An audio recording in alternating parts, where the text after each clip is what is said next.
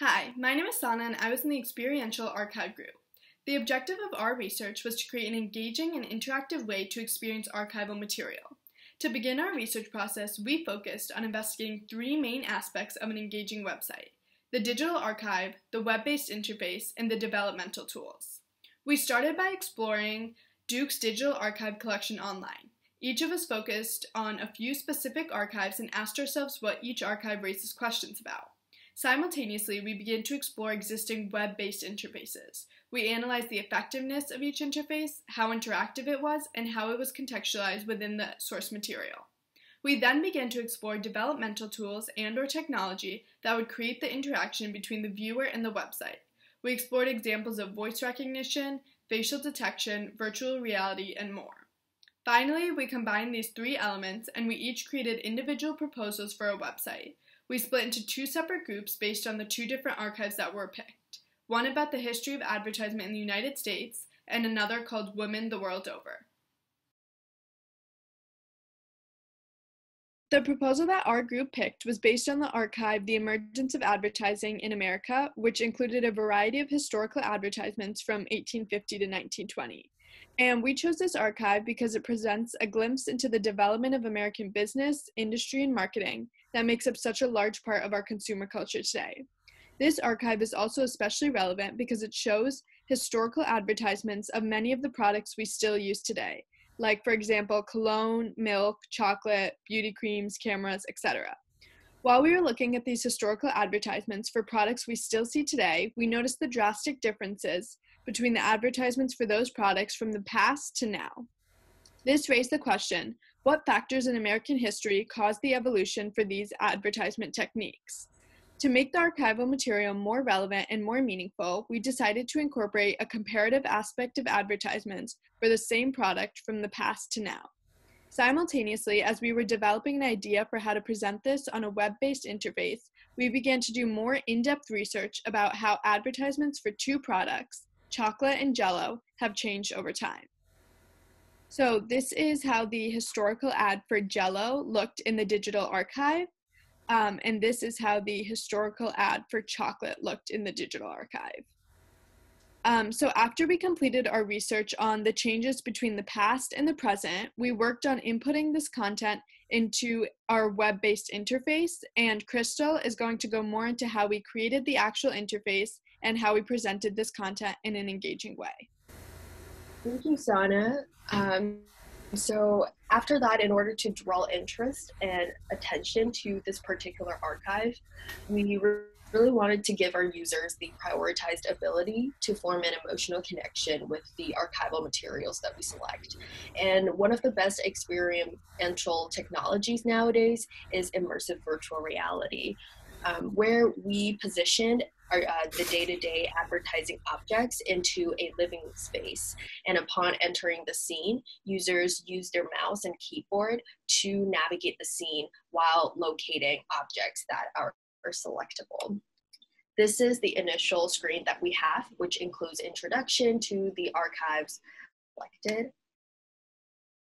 Upon entering the scene, this is in this kitchen scene. As users navigate within the scene, it is clear that there are two objects in this space that are selectable: the Jell-O and the chocolate bar on the counter. How do you know? If it is selectable, a beam of spotlight will shine onto the object, where users are then welcome to click on the object that leads them to a third space, where more information about the past and present advertising strategies for this particular product is documented. So as you can see, this is the old ad for chocolate from 1899 to 1925. And then if we go to the next page, this is the current and present advertising for chocolate. The coding language and platform our team chose here is called A-Frame. A-Frame is a web framework for building virtual reality experience. And what our team loved most about A-Frame is its ability to demo VR almost instantly within the very same HTML coding space. Plus, without any installations, A-Frame is accessible and user-friendly to everyone. We also think that there are a few important implications for using VR to demonstrate archival materials.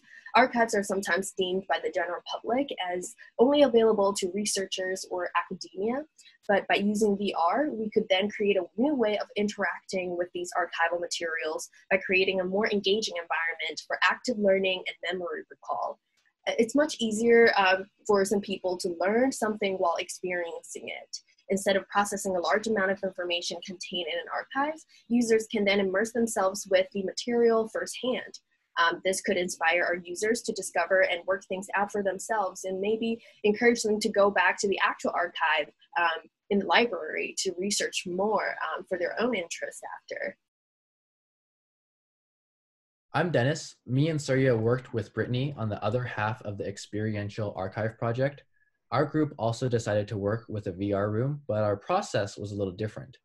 We chose to work with the Women the World Over archive, which was a collection of photos of women around the world between 1892 and 1901.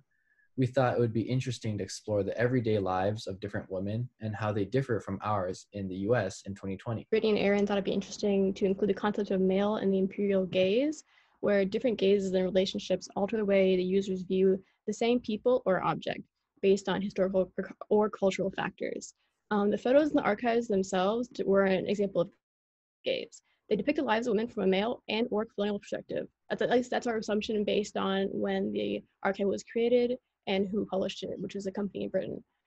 So for example, photographing these women as objects for the pleasure or satisfaction of male European viewers, such as this image of the woman who's on the cover of the archive, is kind of an example of this gaze.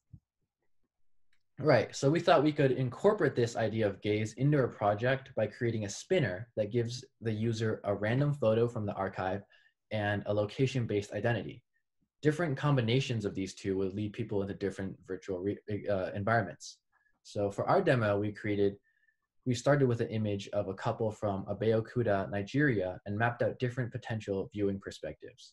We created 3 separate VR rooms for the Nigerian archive photo to represent how the woman in the photo might have been viewed from an Asian, European, or African perspective in the time period the photo was taken. Again, right at the turn of the 20th century.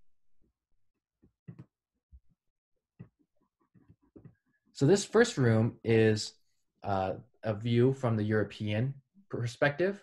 So I created a museum of photos from colonial Nigeria because Nigeria just became a British colony in 1900. I wrote the photo descriptions using a very paternalistic tone of a colonist who likely looked down on the people of Nigeria. So it's very condescending.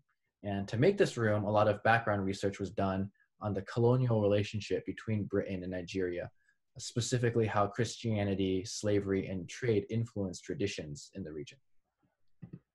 So for the African perspective, I created a replication of the environment shown in the archive photo itself. There appear to be 2 houses, as you can see here, and a tree in the background. So those are here in the VR environment. Due to our limited resources, this is a pretty rough approximation of what the environment in the photo might have actually been like at the time. In this part of Nigeria, which was the land of the Egba people, originally women were pretty much equal to men in terms of their social standing because everything was based on your economic power. But as the British colonized the area and kind of brought their own beliefs over and brought Christianity over, women such as the couple in the photo, who are a Christian couple, sort of had their position in society start to resemble what we're used to in terms of Western gender politics, where women are a little bit lower than men.